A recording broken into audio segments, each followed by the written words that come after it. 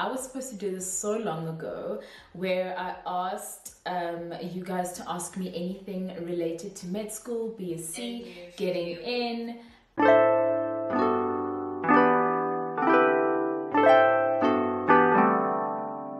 What's up, you guys? My name is Amanda Mjali, also known as Amanda Mimi on the socials. I am from Pretoria. However, I was born in a small town called Alice in the Eastern Cape, and I'm a second year medical student at the University of the Free State. And this is the life of a second year medical student at UFS. So Selu kindly sent me all the questions, and I was so happy and so excited to do this video. So if you guys see me looking down, I am looking at the questions. They are on my phone. And yeah, I hope you guys really enjoy this video, and don't forget to comment on Selu's channel, subscribe and like. I'm really loving all the med school journeys and the content. It's really keeping us motivated and going. So without further ado, let's do this. Okay, so the first question is which high school you went to. So I went to the Glen High School in Pretoria.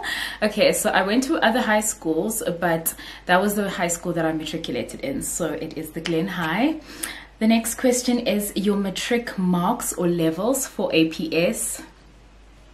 So the girl, yo guys, I matriculated so long ago, I don't even remember. What are the highest levels? Okay, yes, I've got it here. So the highest level I think is a 7. So I got 5 7s and 2 6s. So most of my marks were in the 80s and the 90s, and then I got 2 74s, and that is how I did in matric. And yeah, that was matric. And if the lighting changes, guys, I am filming at the mercy of the sun, and yeah, but I hope it doesn't change too much, and I hope it's not too distracting for you guys. Then the next question is, how did you prepare for the NBT? So this girl here, I don't think I've written an NBT. No. I don't think I've written the NBT, or maybe I'm lying. The first time I did my BSc, I don't remember if we had to do the NBT, but in the past 5 years or so, I haven't written the NBT. Even before getting into UFS, if you do have a qualification, then you are not required to write the NBT. So I don't even want to lie to you guys, I don't know. And then how did you get into medicine? BSc route, approximate your matric marks and degree average. Okay, so I got through medicine via the BSc route. In matric, the girl did not apply for medicine. I don't know what I was thinking, but I realized down the line that I actually want to be a doctor. So I did a BSc at the University of Pretoria. First 2 years didn't go well, was failing some of my modules, and my marks weren't too great. So the average for my first degree was not good. It was around the 60s, but like low 60s. And then my average for matric, however, was very good, but I did an honors after that, and my honors marks happened to be good by the grace of God. So I did graduate my honors cum laude, so I managed to get a distinction for that. Next question is, how are you funding your fees at the moment? So God has been so good, and I do have a bursary. I am currently utilizing a bursary that was recommended by the finance department from my school. And my first year experience of medical student lifestyle, so I think it was a bit different for me because I wasn't like a fresh out matric student who has never been to university. So for me it was actually chilled. It was like a normal school year. I have been used to university sort of lifestyle. This is my 3rd university. I went to the University of Pretoria, to Sefako Makgato, and now I'm at UFS. So it really was okay, but if I can make it specific to UFS, it was really chilled. It was nice. Bloemfontein is a much smaller town than Pretoria, what I'm used to. Yeah, I really enjoyed it. The next question is, which modules are done in first year?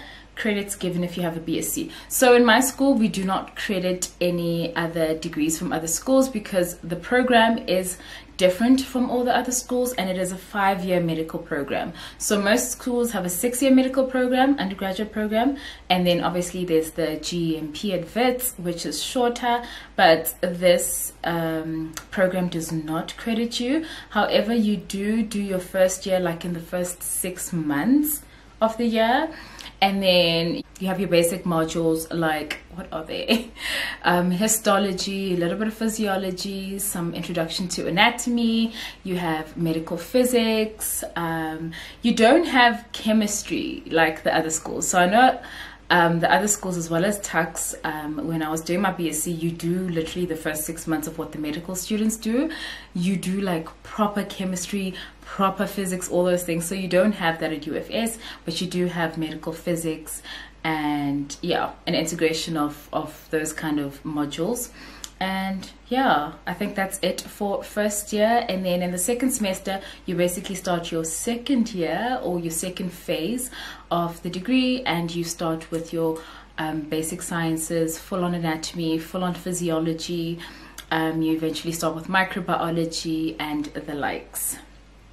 The next question, which module is the worst and how can one prepare for this module?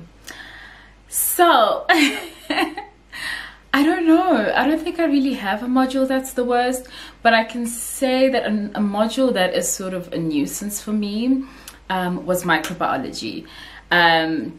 Mainly because of the amount of content, the amount of names that you have to learn, the different bacteria, the viruses, the pathogenesis. And I think what you can do to really try and maximize and do well in micro is to really take it day by day. So don't play yourself and do the whole day before, 2 days before the exam. Child, it's not gonna work out.